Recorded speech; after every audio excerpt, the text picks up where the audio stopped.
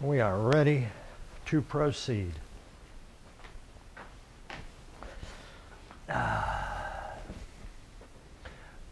Oh, I didn't want my glasses on, did I?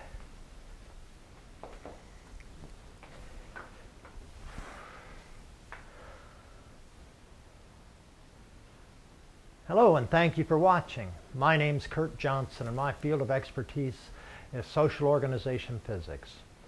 On Saturday, November 24th, I'll make a presentation to the College of Complexes, at which I'll describe a process to solve our problems in our electoral system.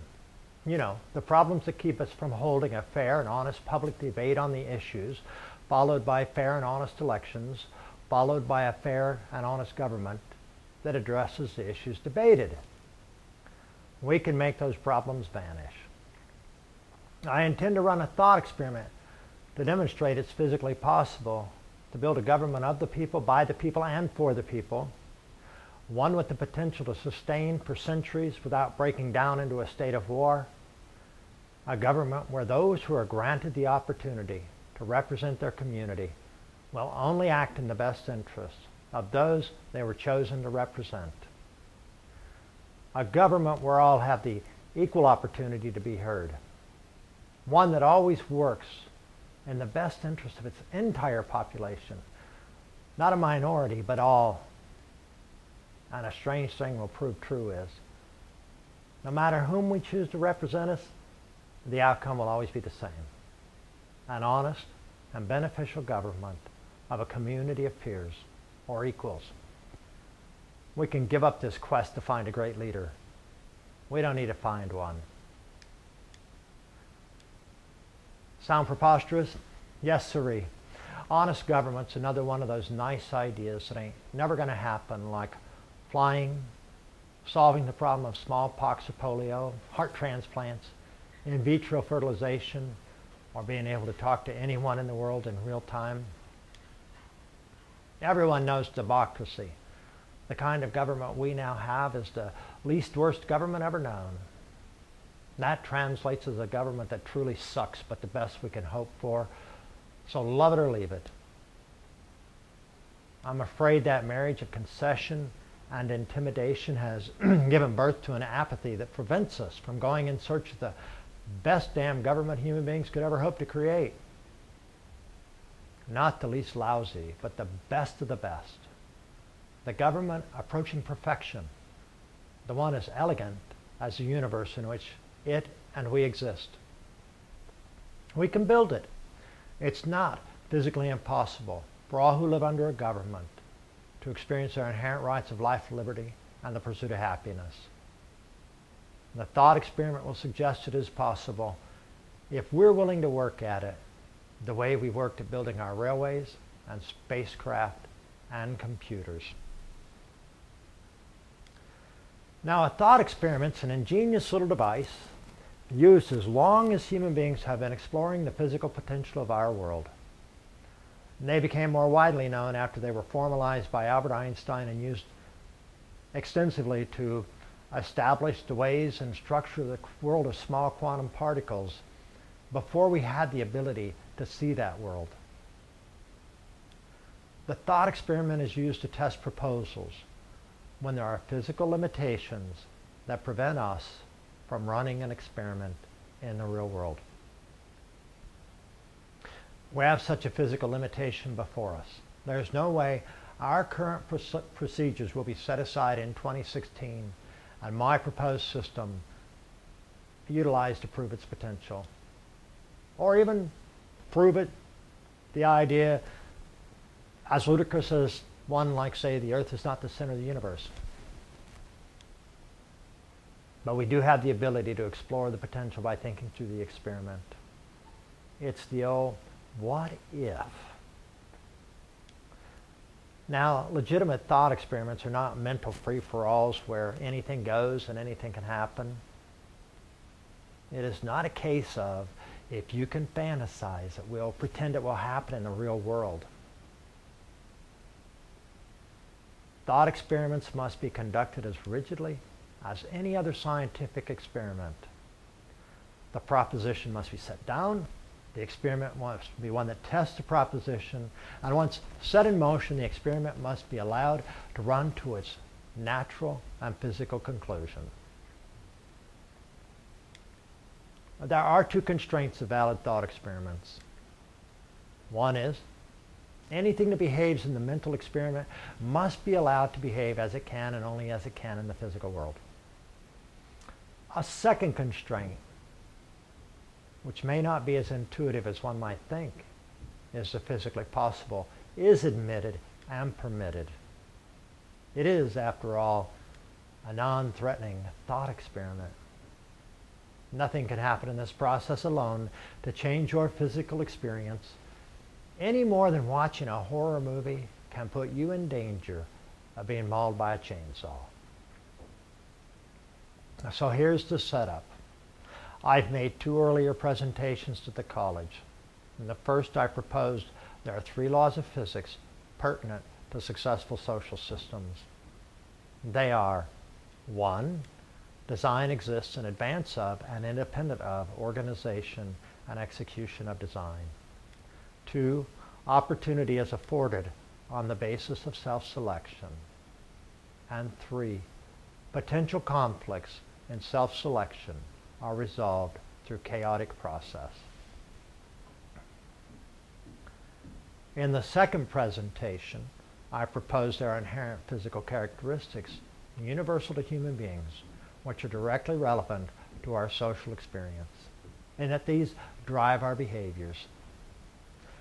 We must build a social system which respects these characteristics, or it will fail. I propose that all human beings are self-willed, self-interested, strictly rational and cannot be irrational, born with an incomplete brain that forms based on what presents itself in the immediate external environment, do not develop a mature brain until late 20s, modify our experience and change the world around us through a process that can be described as observe, infer, and devise, have an inherent physical purpose to organize matter, cannot do anything at any time that is not actually fulfilling that purpose, and every capacity of the human brain is essential to the conduct of human purpose. And that is why we have these capacities. In this mental experiment, I will begin with the structure of our current processes for choosing those who will occupy offices and positions. Examine those processes through knowledge of successful social systems. Identify the faults in process that do not square with the laws of social organization. Modify those processes so that their structure does conform to law, and follow out the implications. I'll build on my earlier work in a way you will be able to test. Now here's what I won't do. I won't propose I can solve your problems if you make me king and let me order people around and impose my will on everyone and make others carry out my big ideas. I'm a human being, and I'm well aware. If you make me king of the world, first thing I'll do is take it home, park it in my garage, and charge you admission to visit. Oh, I'll be benevolent. I'll be kind to babies. Children under 2 will be admitted free when accompanied by a paying adult. I don't want a job in government. I just want the honest government of peers. That is my inherent right. I'm not going to tell anyone how to believe, how to think, how to feel. I'm not going to decide what issues should be tackled or decisions should be made by any elected person or any governing body. Nor will I set policy or ideology to guide them, other than remind them the keys to social success are the laws of social organization and the laws of physics as a whole. But I will influence how they believe, think, feel, and even act by the structures I create. Still, I'll be more than happy to let those who come into positions of office do the job to which they were elected, free of any puppet mastering on my part. Let's change the subject. I want to touch on what I perceive to be the potential behind this experiment. If I'm able to describe a process which can be observed to be physically doable, not easy but physically possible, and it appears to bring about a predicted and desired change of experience, a change that's been long sought but never reached, and I reference those changes to the laws I claim exist, I've now laid the groundwork for anyone up to the challenge to test the laws of social organization physics by the very same process all other laws of physics have been tested. If I'm as wrong about these laws as most are convinced, it should be a job done in 4 minutes. But let's assume for a minute that the experiment passes muster, that it appears it could be possible for us to build the government of our dreams. I didn't say easy, only possible. It will be the first time in human history of which I'm aware physical evidence will suggest preferable human social experience becomes controllable and predictable, which is to say possible to cause, to occur, and sustain exactly as we build airplanes to fly where we want. Remember, we can't control our social outcome today. We want to live in peace, end poverty, stop wrongful incarceration, receive fair wages and a sound economy. We desire equal rights, equal opportunity, open government. We'd like a clean environment, and we can't have any of it. People may be rich as hell, but they don't live in a sound economy. They don't live with a fair government. They aren't secure in their houses without buying security. We all fear someone, and we all live unnaturally precarious lives. We all live lives of abnormal stress. But if we could set up the cause and effect scheme that delivered these desired social outcomes predictably, it would be the first time in known human history we would truly be in control of our destiny. It would be the first time we could pull ourselves away from this path of self-destruction we follow against our will, where every promise to cooperate degenerates to war. It would be a thing so much bigger than discovering we could fly. Now I'll run this scenario as far as I'm able in 1 hour. I'm confident if you follow the experiment, then take up where I leave it off and challenge the experiment, staying true to the rigid, required structure of thought experiments, you'll have opportunity to see each of these laws of physics and human traits become a self-evident truth.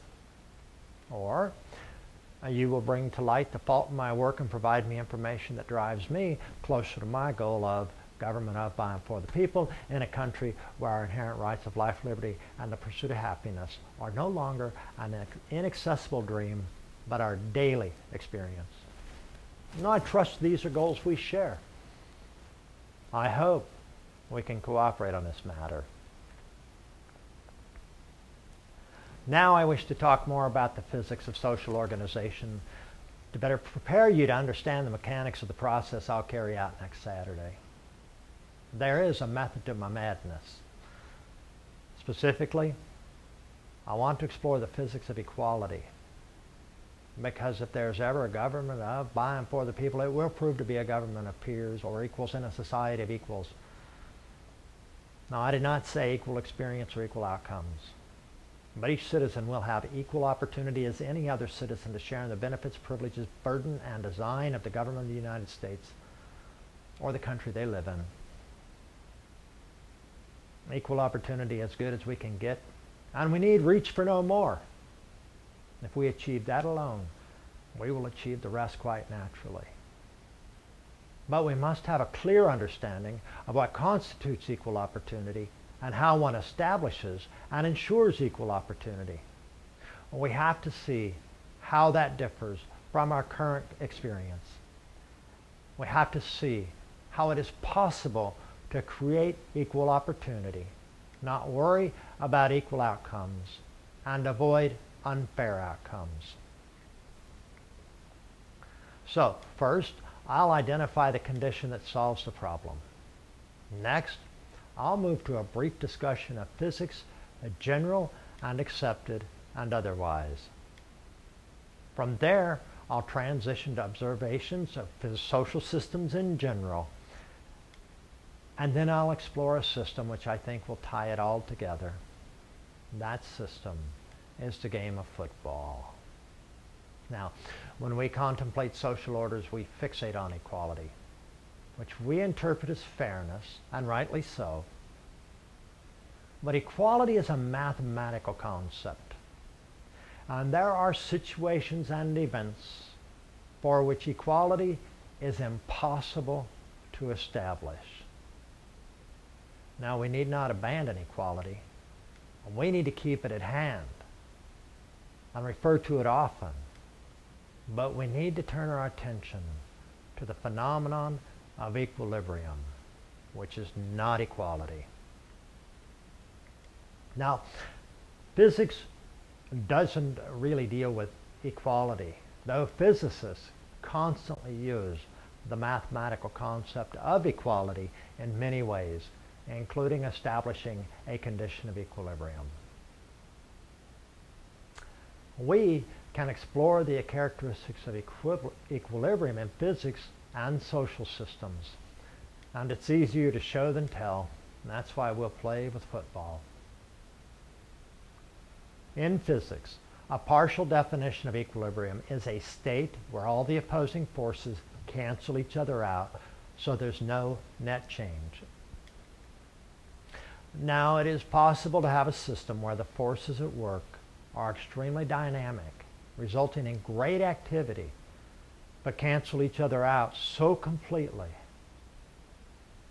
There is an ultimate state of no change.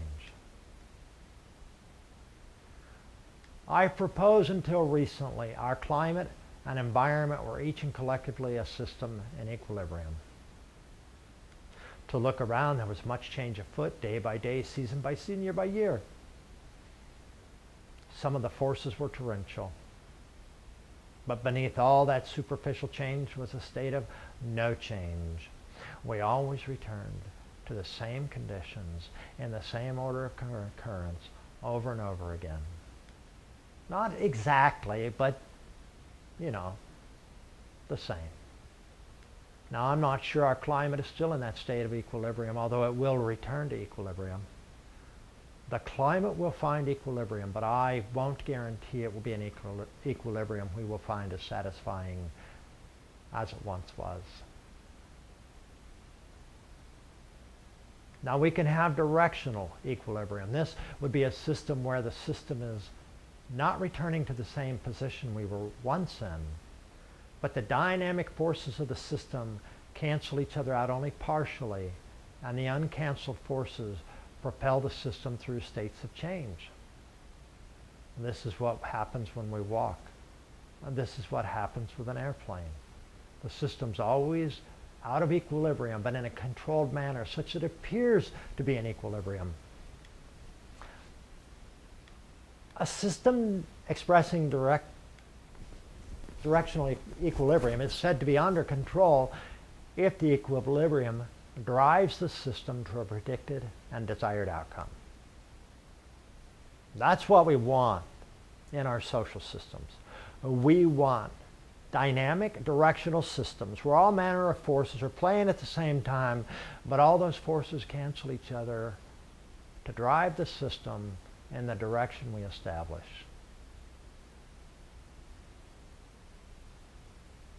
We want social systems where there's liberty and justice and honest government, among other things. We want freedom, and yet we can't all be free to do exactly everything and anything we want to do at any time, because we will encroach on other people's freedom.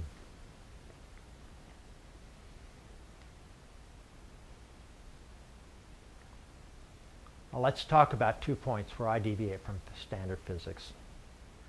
A system, by my definition, is a collection of component parts organized against a common objective or purpose. The purpose of the components of a system is always to express a behavior that drives to the accomplishment of the system purpose. No field of science today has developed what it considers an adequate definition of system. Many fields of science define a system to be a collection of component parts and stop there and admit that it's incomplete. The introduction of the purpose into the definition, the introduction of purpose into the definition solves the problem. But physicists refuse to accept purpose as a condition of physics. They refuse to accept it as either matter or energy, refuse to accept it exists because it cannot be verified mathematically. Well, I agree it doesn't pass those tests, but we can set up a test to show nothing in the world of physics, theoretical or practical, can be accomplished without leveraging purpose. If you can't build something without engaging purpose, and you're building a physical system, purpose then must have a physical characteristic. And the experiment's very simple.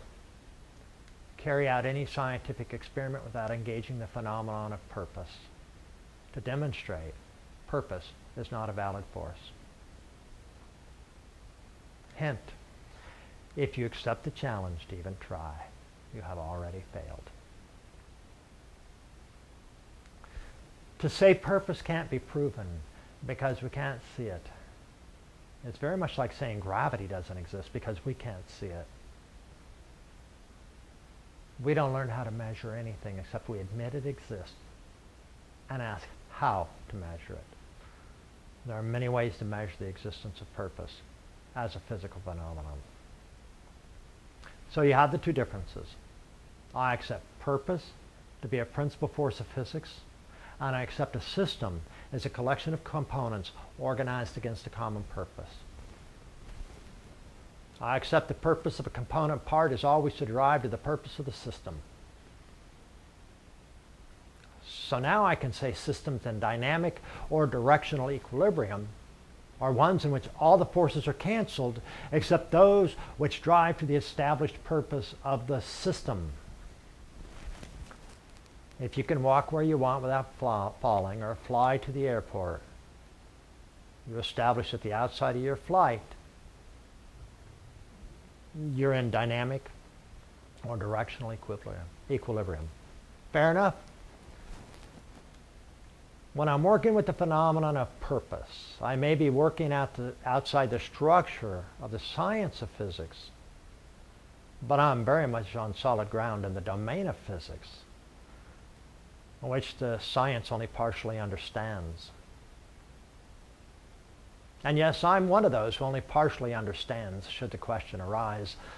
I'm actually an idiot savant in the world of physics, trust me. Do you remember my inherent traits of human beings? I included a human purpose to organize matter. I established that by the very same test biologists use to establish the purposeful behavior of species. Because that test works, I accept its conclusions. I could do that because I accepted the universal nature of purpose and asked not if one existed, but how to find it.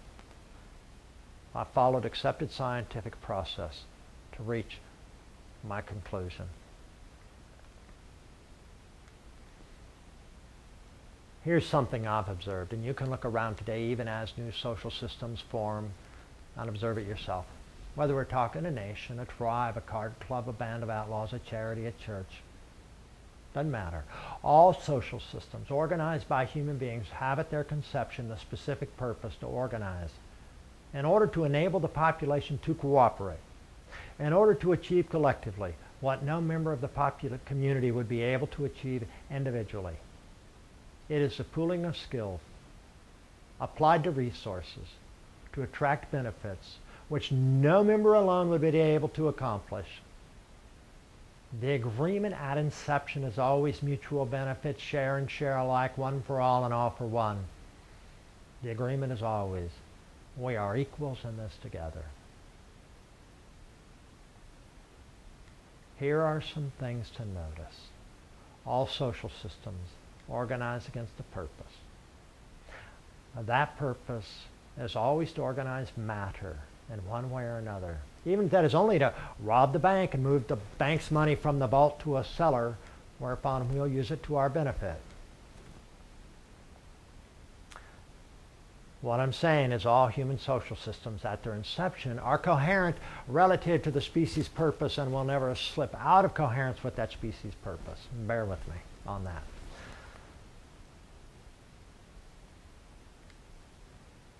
All social systems begin with a stated purpose and an agreement to work to mutual benefit.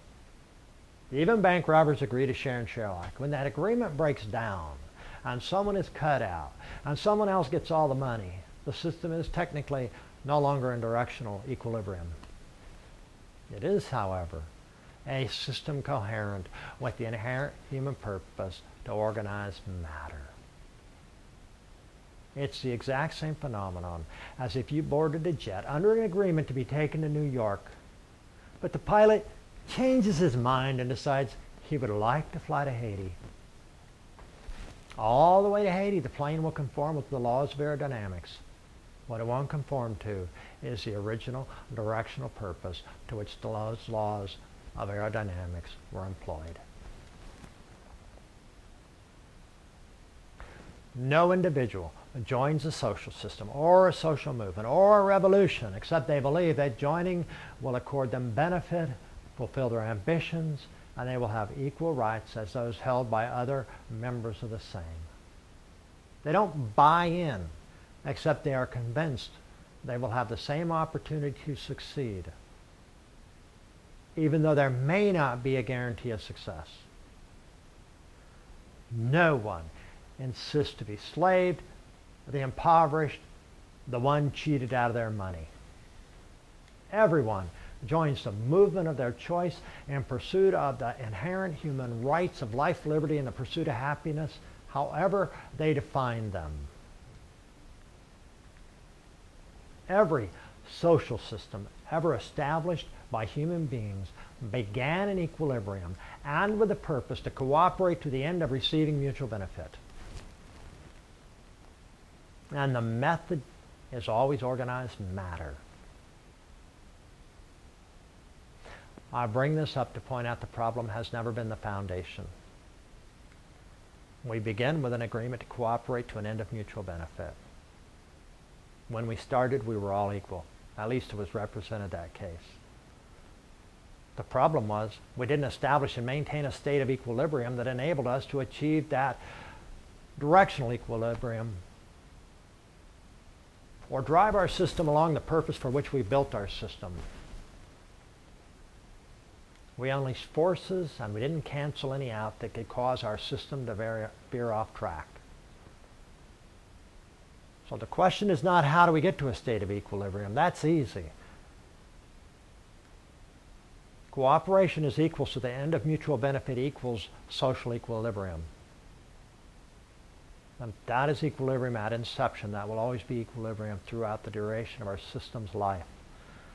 The real question is, once we fire this social system up as a dynamic, directional, and productive system, how do we cancel out forces to ensure that social system continues in a state of equilibrium along the path of our choosing? Not just flying, but going to our New York. What do we have to do to maintain equilibrium? The short answer is we establish conditions that conform to the laws of social organization physics. And the longer answer is, for every force at play in our social system, we must build the force that counters and cancels and keeps our system in directional equilibrium. Directional equilibrium established as a system driving to our original purpose. And there are forces in every system that are beyond our control, such as gravity, but we must still institute forces to counter the effects of such forces. The forces beyond our control in social systems which we cannot and should not aspire to quash and eliminate because they are essential to the success of our dynamic system are the inherent human traits I've identified. We are self-willed and self-interested, and we cannot escape that. And we don't want to, because that's part of our genius. But still, forces must be employed that guarantee everyone's self-will and self-interest are defended. Not just the self-will and self-interest of a few. Because that is a condition that knocks our system out of directional equilibrium. We must employ the counter forces, just as we employ forces to counter gravity in order to fly. And that means we build structures out of matter to accomplish our system purposes. We do not simply ask people to police themselves, act on their honor. We don't trust them any more than we trust gravity to back off enough to keep our airplane in flight.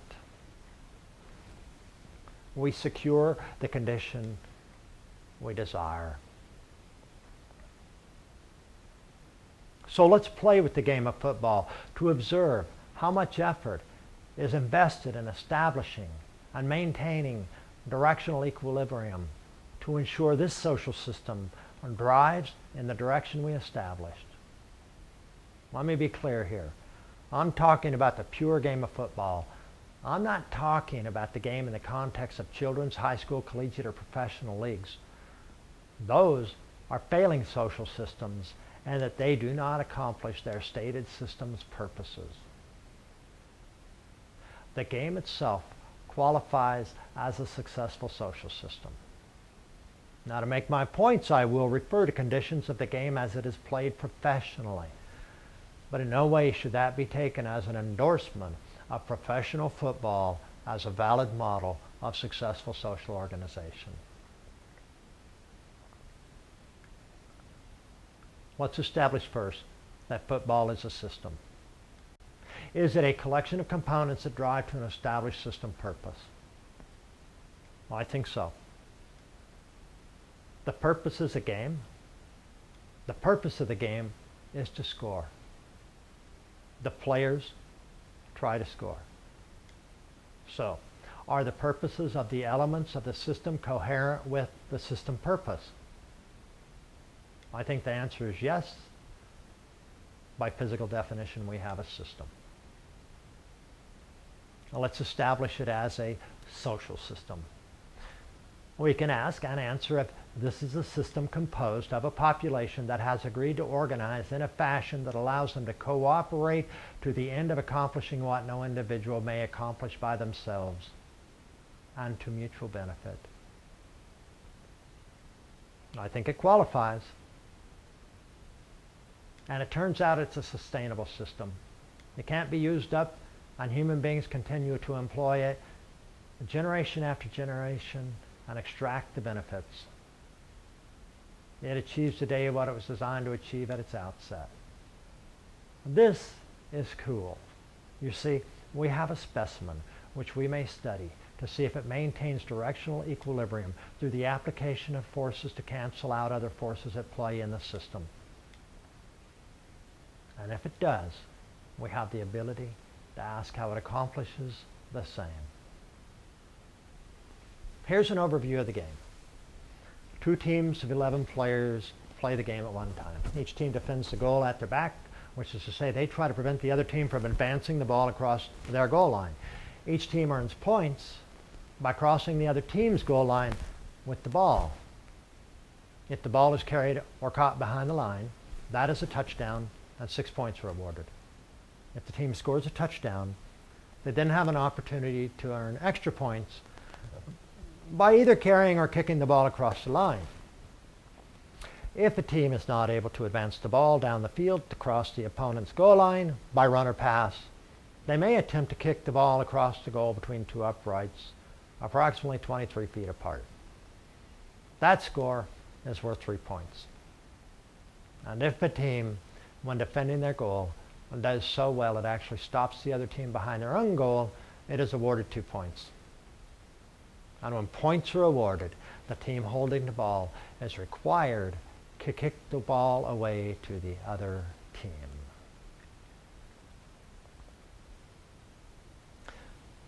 Think about this. If we don't mark those goal lines on the grass and set out those bound lines, or set those scoring objectives and weight those objectives differently and divide up into two teams and make rules as to who can do what we can do and what we can't do, what do? Just sit in the grass and wish there was something to do? By organizing a system of opportunities and limitations or challenges, we've just created a world where we can do so much. We can test our skills on so many levels. We test physical strength, agility, reflexes, even our mental powers. Each of those is a skill needed to organize matter throughout our life, and playing this game develops these skills. And here's a game where you learn you always have an opportunity, but you don't always have an opportunity to win. And for the most part, as a game, it is very fun. But we can't have the fun, and we can't develop the skills, or know when we achieve a goal, except we build the physical structure with its physical structures, physical system with its physical structures, any more than we can stop being hungry, except we eat. None of us alone can have the fun of a football game, except we have two teams, even if we have the ball and the stripes and the whistles. Now, I know many people who object to team sports because of this competition thing, because it teaches us to destroy each other and ruin each other's lives. That's not a part of the game. That's wholly resident in the league play, where awards having nothing to do with the game are arbitrarily assigned winners, and losers get nothing, and those rewards impact a person's social experience off the field. The reward of money, you see, is not the direct benefit of the activity on the field. The direct consequence of activity on the field is points, a system devised to measure accomplishment that results in no measurable productivity.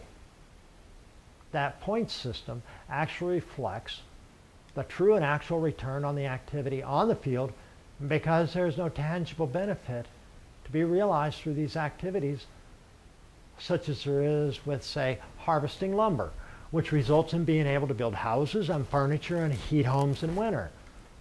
That activity is its own reward, and the cooperators can divide the fruits of their labors, take in a portion of the lumber, and do as they wish with it. Mutual cooperation, mutual benefit, mutual sharing of the outcome. But how do you divide up the physical results of a football game? Well, I think they're naturally awarded. There's a lot of satisfaction in that game for a lot of people, often whether they win or lose. And at the end of the day, if the losers of a ball game only get 15 points and the winners get 75 points, how much more ice cream or Rolls Royces can the winners buy with their points? There's nothing to divide but the mutual benefit of playing the game, and that's self-distributing. That big fat zero reflects the true economic value of their labor, but when the physics of the matter is considered. And any conversion of activity or points to money is an arbitrary assignment, not reflective of physical reality. And the arbitrary assignment of tangible reward for a system that generates no tangible production always throws a social system out of directional equilibrium. It's just a fact. But leave that point. This is more important. You can't play the game without the creation of opposing forces. or teams. It makes the game much more interesting for all of us. If I try to pass the ball to you while someone else is trying to tackle me, at the same time someone else is trying to steal that ball out of the air before it falls in your hands. What if I have two choices who may receive my pass and two options to let someone run with it, and now your team has to figure out how to defend all those possibilities at the same time? The fun exponentially increases. But we find there's a limit. Too many opportunities knocks the game out of equilibrium, so we set a limit to the number of players on the teams. The solution is not to refuse to generate forces. The solution is to create the system of the size that cancels out the forces it does generate, to eliminate all but the ones that drive the game to where we like it to go. That's why football players are outfitted in their equipment. That's why we have rules. We build structures to cancel out forces.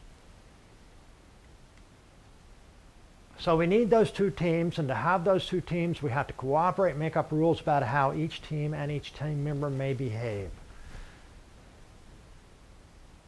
And how do we get equal rules? Well, it turns out we're constrained to make fair rules by the simple swapping of roles. It's understood whatever opportunities, demands, and penalties we place on one team when they're on offense, we'll grant the exact same when the other team plays offense. No difference. That's equilibrium and equality and equal opportunity, but it does not result in equal outcomes. And the outcomes, if conditions are in equilibrium, are deemed fair. Notice how we keep trading places in this game. First we defend, then we advance. We don't give any team the option to hold the ball for the duration of the game. We have an incredible amount of tools to ensure no team holds the ball. A team has 4 downs to move the ball 10 yards or kick it away. At the end of play, there's a clock that starts ticking. And if 40 seconds pass and the offense hasn't begun another play, they suffer a penalty. That penalty will stop the clock so the team cannot burn up the clock. If a team could figure out how to meticulously drive down the field, advancing 10 yards every 4 plays, and use a full 30 minutes before scoring, thereby preventing their opponent from scoring, it would be boring, but we would also admit someone was a genius. And then at some point, we would change the rules so it didn't become the game. Now, we don't limit how much time a team may possess the ball during the game. We just create conditions to make certain the ball passes back and forth. We don't take away anybody's freedom. We let them give it up.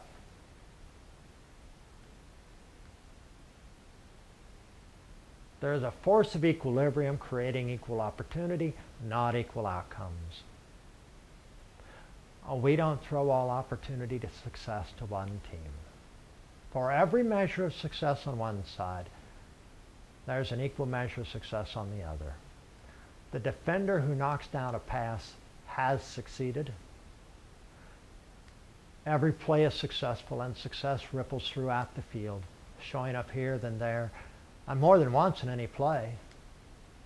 The defender who doesn't have a chance to knock down a ball because he covered his man so well has succeeded, even if it pales in comparison to the success of another receiver who escaped his defender and caught a pass for a touchdown. Let's talk about the rules in general. The rules of the game are elegant. There are many, but they're all coherent. They are universal, which is to say, all rules are in play at all times. Whether or not a rule is applicable is dependent on conditions and circumstances on the field. However, the same rule applies under like conditions and circumstances at all times. Like conditions are established by physically identifiable trait. The quarterback has rules which apply only to him, but they also apply to every quarterback in every game in the common league. And if he switches roles and acts as a tackle, the rules applicable to tackles attached to him and those specific to quarterbacks do not. Okay. The penalties for violation of a rule are always the same. There's no arbitrary decision as to the penalty. Holding gets 10 yards, encroachment gets 5 yards. Pass interference moves the ball to the spot of the foul, automatic first down. The rules do not vacillate for the duration of the game. The rules the game starts with are the rules the game ends with. In a league, the rules played under in one game on the field are the rules played in one game on every other field across the duration of a season within. Games have a finite period of time. And there are no advantages gleaned from one game carried into the next, except that observable but unquantifiable characteristic called momentum. We don't carry our points, our field position, or anything. We start every game from the point of equilibrium, equal opportunity, and we measure successful that team that outperforms the other under common conditions on exactly one thing that can be measured: the number of points scored. We could measure a bunch of things, but we use one thing to score the game. Again, those conditions actually mirror the nature of the laws that organize the universe. I'll leave it to you to consider how the nature of these rules differ from our unsuccessful social systems and those we are unable to drive in the direction we desire. Let's talk about penalties. First off, there is no intent behind whether or not a person's assessed a penalty. The penalty comes about as a result of observing physical behavior, period. And the penalty is always one that makes it physically harder to accomplish one's objective under the rules. We don't like players throw cash at the referee and just keep going, taking advantage of what they achieved by their penalty. We actually reverse the momentum by setting the ball back and making the team work harder to achieve the objective. That, what we do, doesn't change the rules for either team at the next play. We don't modify the rules. So the penalties don't automatically bar success, but they do make it more difficult to succeed. Again, that is the way the universe works. There are no mandates to conform with the laws of flight. But if you don't, there isn't punishment needed. You just have to work harder under the same rules and conditions as always existed to accomplish your objective. And there's no guarantee of success.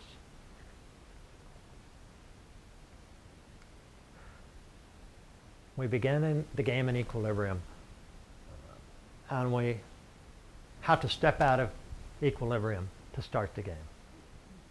And we start the game with a flip of a coin. Somebody wins that flip, but nobody has control over that act. But the player who wins has a choice. So they're a force in control of the situation. So they make their choice as to whether they'll kick or receive.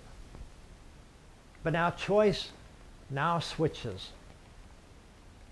to the loser of the flip, and they have a choice as to which end of the field they'll defend. On windy days, that could be a nice advantage, to choose the goal which will give you the most opportunity to prevail over your opponent and gain some momentum. Of course, that advantage will be lost at the end of a quarter when the teams switch sides of the fields. No team can hold an unfair advantage by creating difficult conditions at one end of the home field and requiring the away team to play under those conditions. We have all manners of ingenious systems in place to ensure equilibrium is ensured, even if someone tries to disrupt equilibrium out of self-interest. Each snap of the ball on a football field unleashes all manner of ferocious activity. It typically lasts anywhere from 6 to 10 seconds. The activity can be canceled out almost immediately by the sound of a whistle. It's a pretty amazing feat of physics, don't you think? There are approximately 120 plays to a game of professional football. That is 120 instances of unleashing a dynamic system to go where it will and then bringing it to equilibrium only to fire it up again. Every rule is implemented and enforced by physical object. A score doesn't occur just when somebody decides a score has occurred, but when a ball crosses a line on the ground.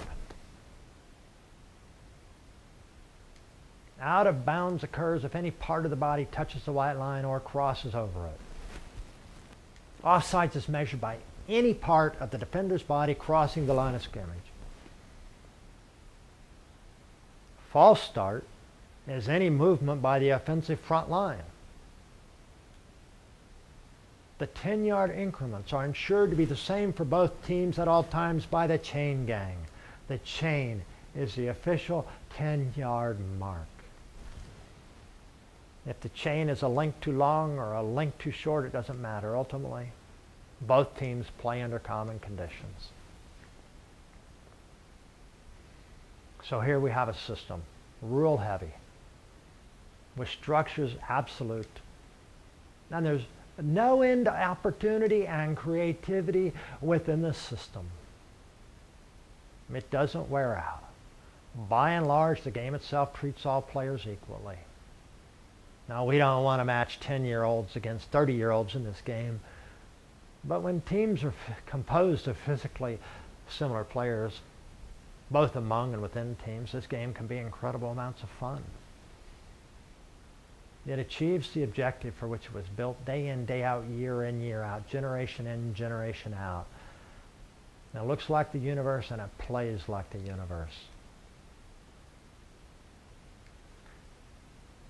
And it all comes about because we employ the physical principle and our knowledge of equilibrium.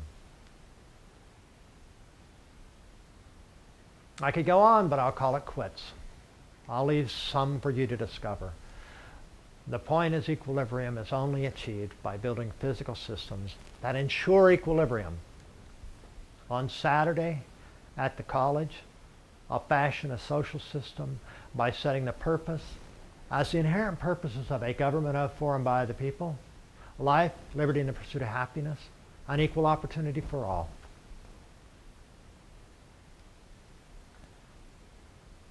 And then I'll build physical structures that achieve those purposes continually. I'll employ the physical laws of social organization, the physics of equilibrium, to drive that structure toward its object end, no matter who plays the game. I'll just create systems that cancel out forces. It doesn't kill those forces, but cancels them out. Doesn't kill opportunity, but balances it out. Hope to see you there. Thank you very much for listening.